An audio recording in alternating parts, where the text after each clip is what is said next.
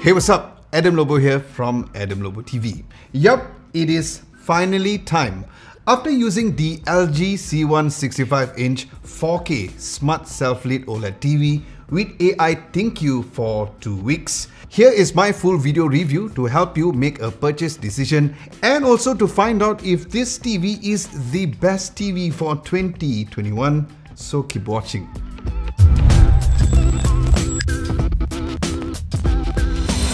Now, if you haven't watched my unboxing and my first impressions video, I will link it at the card above and also at the description, as I not only talk about the key features of the TV, but I also showed the very aesthetically pleasing LG gallery stand as well, which could be one of the options to really display this amazing piece of a TV, as I went with mounting the TV on the wall to give that sort of a floating effect, since I've always been a fan of a very clean and minimalist design.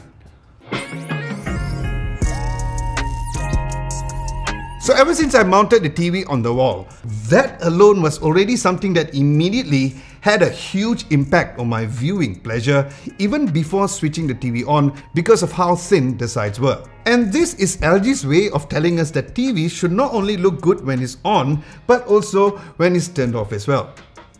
And because of this super thin form factor, it elevated the floating effect even more, whether or not you're watching TV during the day or even at night as well. Now, I also found that not only the ports at the sides were super easy to access even when it's mounted on the wall, but even the ports like the Ethernet port and the additional HDMI port at the back was easily accessible, where I have intentionally left one of the side HDMI ports empty, just in case I would like to plug in my laptop or even a PC when I want to. So yes, this was certainly something that already gave me such a pleasant experience when I was using the TV every single day.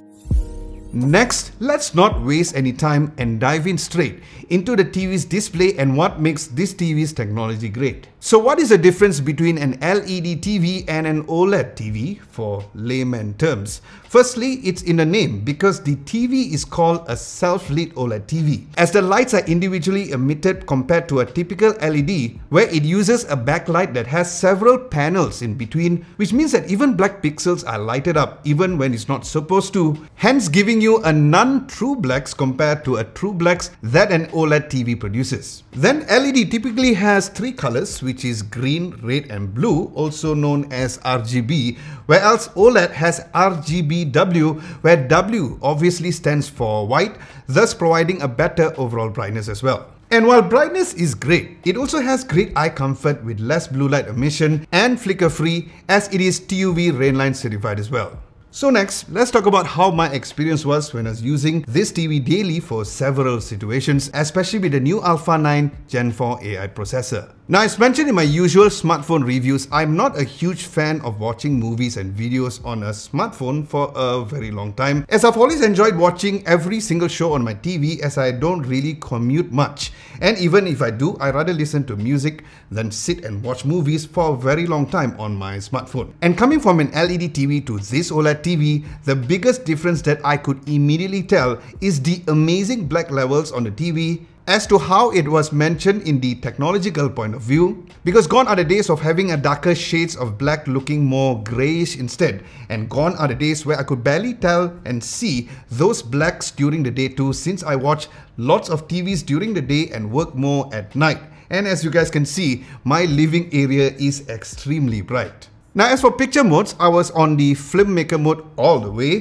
whether or not it's during the day or even at night, as I do prefer the real sort of color calibration based on what the movie creator intended for the colors to be.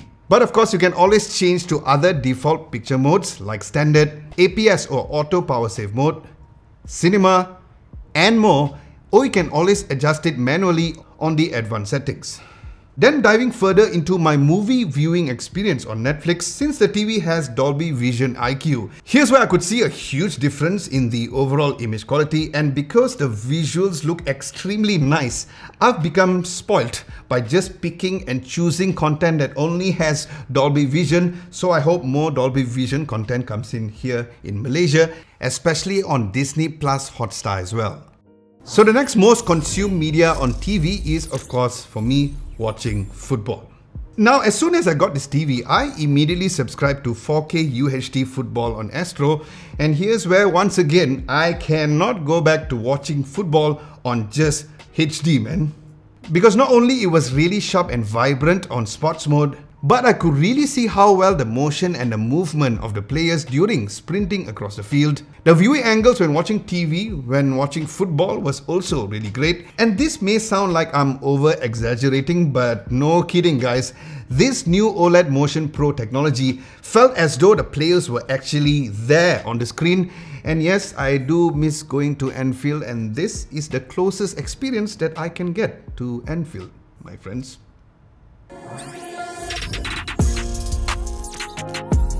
Next is of course gaming, as that is one of the key reasons anyone would consider getting the TV, as it is Nvidia G-Sync and AMD FreeSync Premium compatible on this LG C1 TV.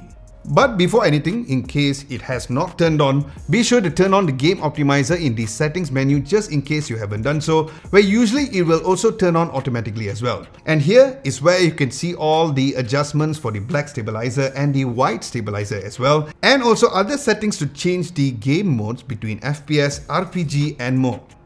And with this, the first game that came to my mind was Forza Horizon 5, and the gaming experience was even better the more I played the game, and the 120Hz variable refresh rate and the auto low latency mode with 1 millisecond response time with absolutely no screen tearing could really be felt so well when I was playing this particular game. So yes, there goes my daily productivity. Then playing other games like Mortal Kombat and HDR games like Uncharted was also really nice as well, since the HDR capabilities of the TV, also known as HDIG mode, really shines over here when it comes to HDR gaming. Then finally, if you're like me who loves to watch YouTube videos on a bigger screen TV too, then you'll really appreciate the amazing color accuracy of the Filmmaker mode for the TV, as it's not only where I watch my majority of my YouTube videos, but as a content creator, I actually use the TV as my reference playback when I upload my videos on YouTube, since it has the best color representation compared to a typical PC monitor screen.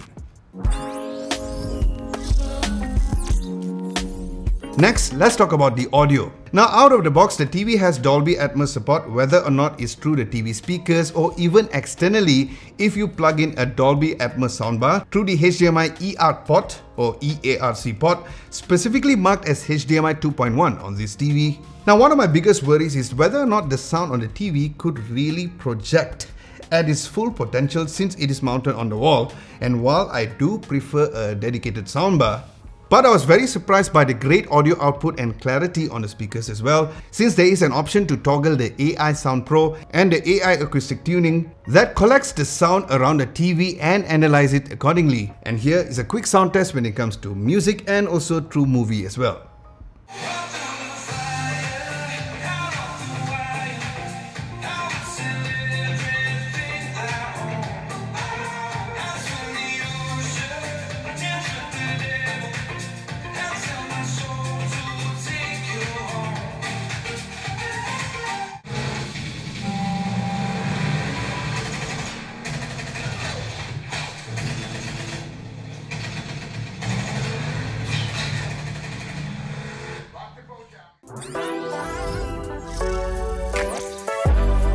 So the operating system on this LG C1 65-inch 4K Smart SELF-LIT OLED TV with AI ThinQ is the latest WebOS 6.0. Now, I've said it before and I'll say it again that this is hands down the best operating system that I've personally experienced compared to any other OS on a TV. The apps and the overall OS was way more optimized than a typical Android TV, where everything felt way much better. Now, initially I thought that it's gonna take me a while to get used to this new iteration of the WebOS 6.0, but because of how the UI is still one of the best smart TV experiences, especially with the Magic Remote, which I've become super dependent on using it with the floating mouse cursor experience and of course the scroll wheel feature as well. So yes, this new version felt very much home to me, where the new UI was incredibly designed with a great arrangement of content that you're watching, content recommendation, and also the overall apps as well. Now at the home screen at the very top, you'll find widgets like the AccuWeather, AI, or account settings and the search widget. Then the second row shows what's trending depending on your subscription, where mine is set to Amazon Prime Video. Then the next row is the app list, where you can get to edit the app list to arrange it accordingly. And you can also adjust it based on the intelligent edit of the frequency that you use every single app. Following that, there's the row for the home dashboard for different inputs and outputs available and used. Then there's web browser, other video content on Amazon Prime Video and YouTube, and finally new releases as well. Now, similar to the previous generation WebOS, there's also the home dashboard, which has a very clean tile arrangement system to not only view all the inputs on a single page, but also other options like AirPlay, where you can mirror your devices directly through that. Then there's also the home IoT devices, whether it's connecting to the LG ThinQ devices and other IoT devices.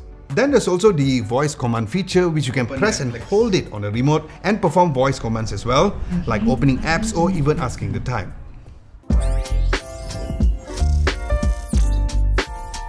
Now, in conclusion, I'm gonna just keep it simple and straightforward with what I think of this LG C1 65-inch 4K Smart SELF-LIT OLED TV with AI ThinQ.